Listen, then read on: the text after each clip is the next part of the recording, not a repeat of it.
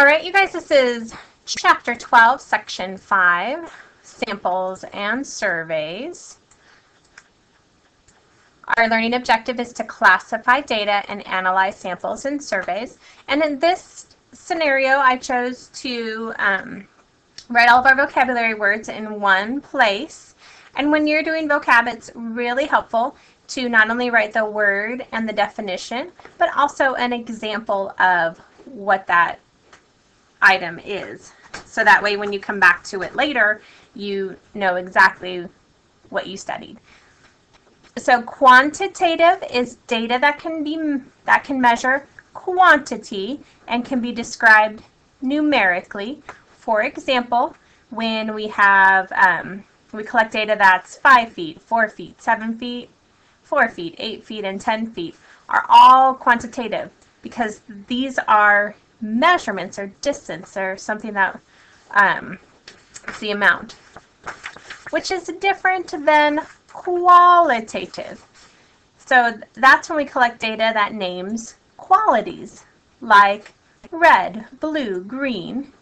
Blue and blue are qualitative data.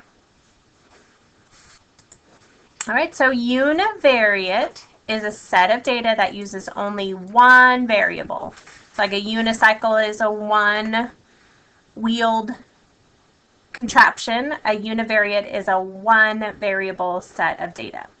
So for example, examine the temperature for the past month. So there's only one item that we're examining, it's temperature, so it's univariate. Bivariate, just like a bicycle has two wheels, bivariate is a set of data that uses two variables, like the edge lengths and volumes of cubes. So we're collecting data on the lengths and we're collecting data on the volume of the cube. So it is two variables within the data. Population is the group you are interested in. And then an example of a population is let the set of all males between the ages of 19 and 34 be the population.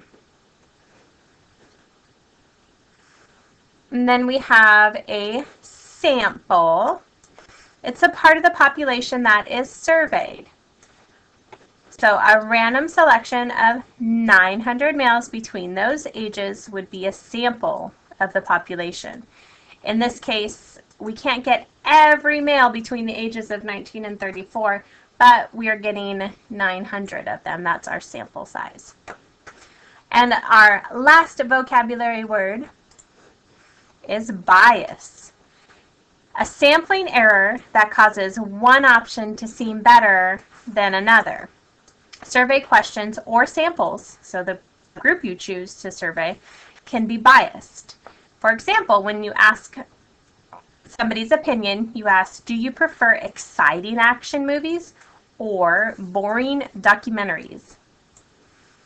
So the way this word is stated has a bias. All right, so let's see if we can use this information and make something amazing happen. So number one, is each data set qualitative or quantitative? And explain. The costs of CDs is an actual amount that we can measure. So it is an amount that we can measure.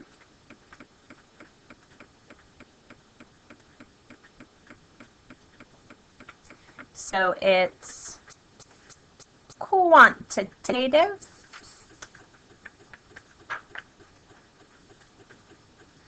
All right, next item is eye colors. Now we're not counting the amount of eyes, but we're keeping track of the eye colors. So this is qualitative.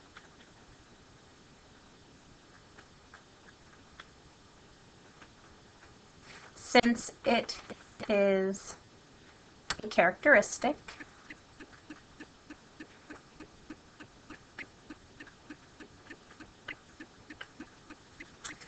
All right.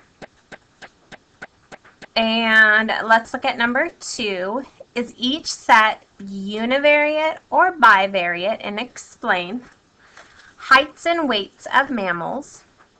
Because I'm not just collecting the height and the weight, I'm collecting both.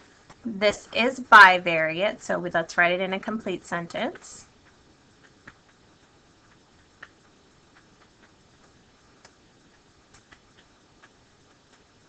Since we are collecting 2 items.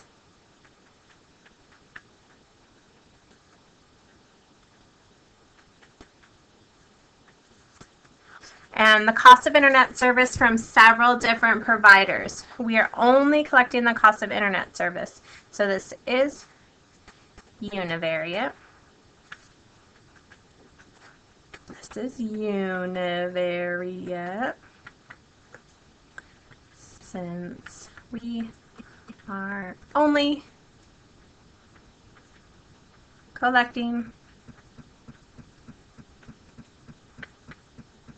the costs.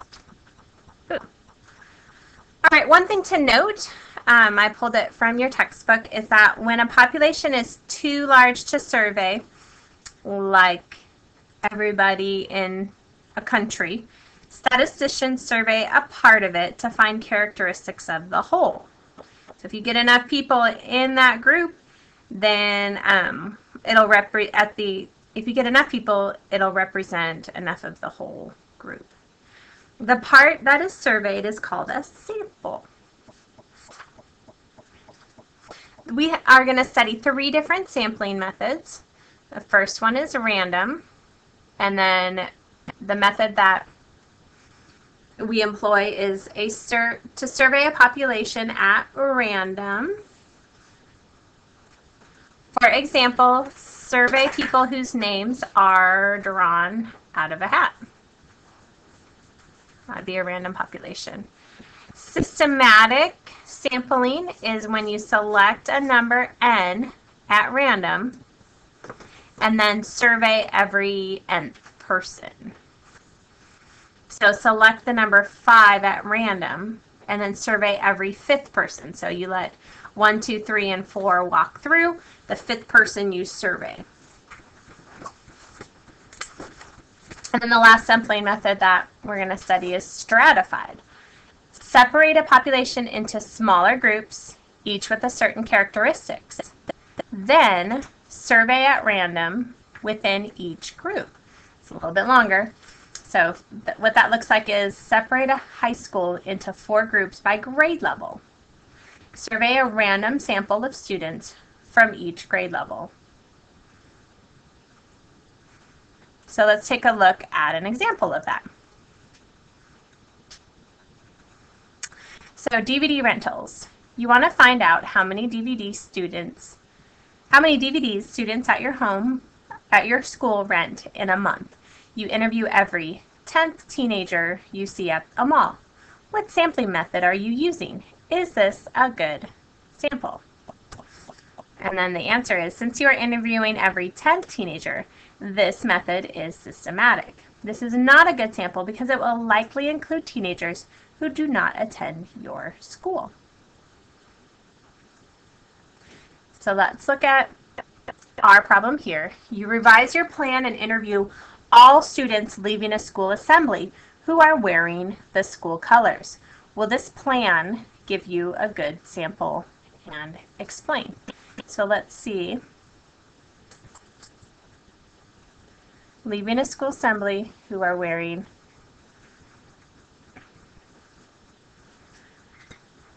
So we have to look at which one does this most closely represent, and I think it's probably closer to stratified if we look, because we are getting students leaving an assembly, but we are grouping them off into students wearing school colors. Will this plan give you a good sample? Well, so instead of teenagers at the mall, it does represent the students of that school.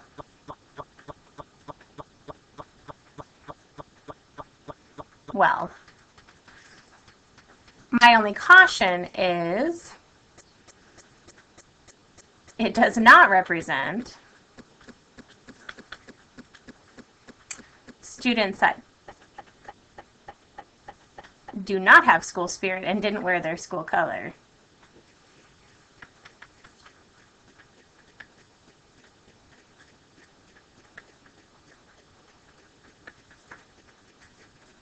But all in all, I think it's a good plan.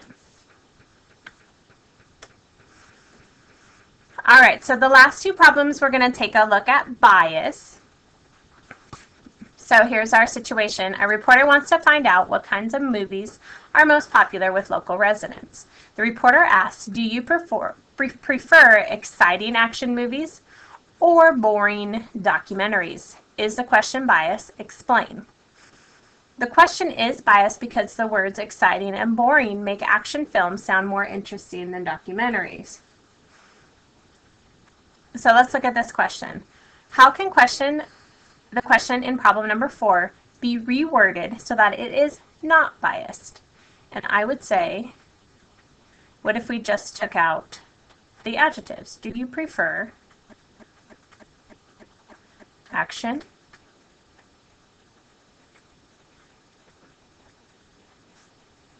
movies, or documentaries?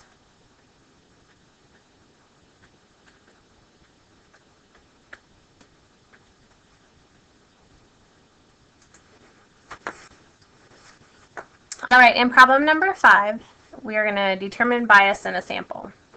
So our example is, we want to determine what percentage of teens ages 14 to 18 watch wrestling on TV. At a high school wrestling match, you ask every third teenager whether he or she watches wrestling on TV. How might this cause bias in the result of your survey? And the answer to that is the sample chosen is not representative of the population. People who attend a high school wrestling match may be more likely to watch wrestling on TV. So let's look at a different scenario. You want to know how many of your classmates have cell phones. To determine this, you send every classmate an email asking, do you own a cell phone? How might this method of gathering data affect the results of your survey?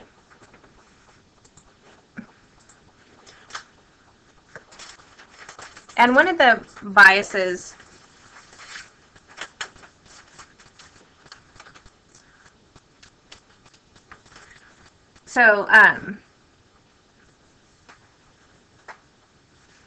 this may affect the survey results.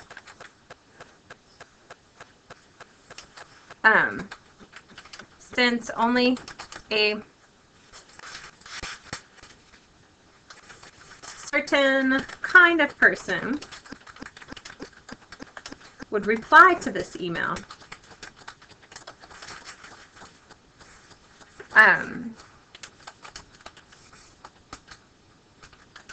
It may not reach all, it may not represent all students, since the ones that don't know you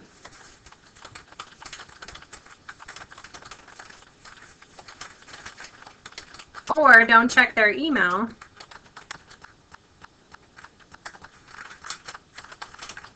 often won't respond. Or let's say may not.